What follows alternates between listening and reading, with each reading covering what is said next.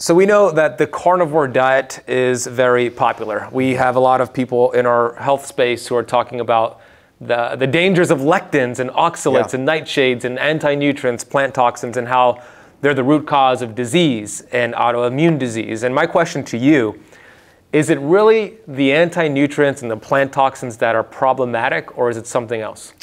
Listen, logically it has to be something else, right? Because how many cultures have survived on, I don't want to say complete plant-based diets, but a plant-based diet as part of their diet, right? And yet look at their health, right? I mean, even the Mediterranean diet, even if you prepare things to reduce lectins, cook things to reduce lectins, it's still a high lectin diet. And I agree, these things are in fact plant toxins, so they sound pretty horrible, and maybe we should get rid of them when you speak about that. Plants utilize these things to protect themselves. So how possibly could they be good for us? Well, but they are, because just like any stress applied correctly, exercise, fasting, whatever it is, if you adapt to that stress, it's wonderful. And when you ingest these little plant toxins, they act hormetically, meaning it applies a stress to our microbiome and arguably makes it stronger, or not. What if you already have an inflamed gut, leaky gut, and you add plant toxins? Not so good. So here's why I believe this message is really resonating, because people do it and they do in fact feel better. Correct. So that doesn't make me wrong, right? That just makes me right in the sense that plant toxins is a stress that many people with bad guts cannot tolerate, and getting rid of it could be a good thing. However, I would also argue that you won't fix that gut without stressing that gut appropriately. And plant toxins can be used as tools, small amounts, to stress the microbiome, to actually make it more diverse and be part of a healing protocol. So the analogy would be somebody who has a very weak immune system, and that person, anytime they go out and hang out with their friends, they get sick and they get really destroyed for a couple of weeks. So they put that person in a bubble to protect their immune system. Is that immune system going to get stronger or weaker being in the bubble? Ultimately weaker, because there's no stress. Listen, I actually made this mistake. I was extremely chemically sensitive, right? After I got my life back, I was very neurotoxic.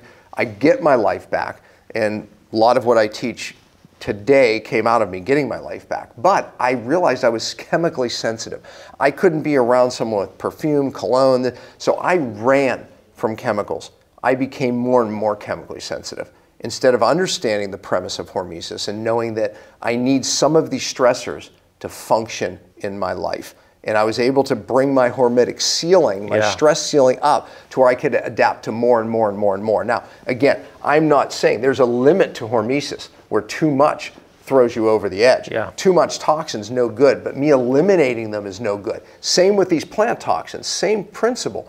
Eliminating them in too little will make you more sensitive, whereas we need some of these stressors in our gut for our microbiome. So just to recap here, we're both fans of a carnivore diet. We're both on board. We're both on board with eliminating short-term these anti-nutrients, but we're using them as we're using this process as an elimination diet. Absolutely. So we bring them back in slowly, see how the gut microbiome responds, and how would we determine that? Is it our symptoms? Is it heart rate variability? What are the things we're looking at? You can look at heart rate variability. You can look at symptoms, right? In other words, how do you feel? You know, I seem to be doing okay with this amount. Well, great, this amount, and then maybe more, and then maybe you take them out again and go carnivore for a period of time again, and then bring them in slowly in ones that your body seems to tolerate. Right? It's just like you apply any stress, whether it be hot, cold, right? Whether it be fasting, exercise, all of those are stressors that we have to utilize. Really, the way we utilize them, I should say, is listening to our body and how it adapts, meaning how we feel. So important. And, and we should be asking the question, by the way. I hope people watching this would ask the question, well, wait a minute, why do so many people react to these today? I already tipped my hand into saying that it's an inflamed gut, right, with a disrupted microbiome. But what's causing all of this today?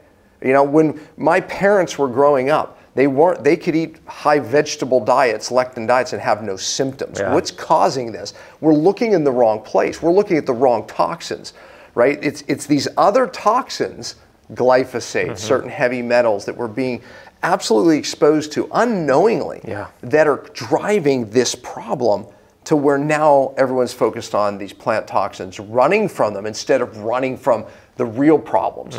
And that's something I preach and teach for 20 years. Yeah, you do. And you're right about the glyphosate. I mean, the average, I learned this from Dr. Zach Bush, the average California wine has 64 different herbicides in it. Yeah. Which look at the amount of toxins we're exposed to today. It's insane. And now we're reading that there's aluminum through our air today like never before, right? Okay, this is the problem, right? This is the problem. Let's focus on those toxins and what we need to do to get them out of our body correctly. And let's forget about the plant toxins. But again, that said, you know, it can be beneficial to remove them for periods of time. But we work on the gut. We create a higher hormetic window. Absolutely. You have a training that you want to do a CTA to with this? Yeah, listen, I do a training on these hidden toxins and absolutely what you need to do because this is a cellular problem. Check out the training. It's free. So anyone that wants to check it out, check it out. Go check it out, guys.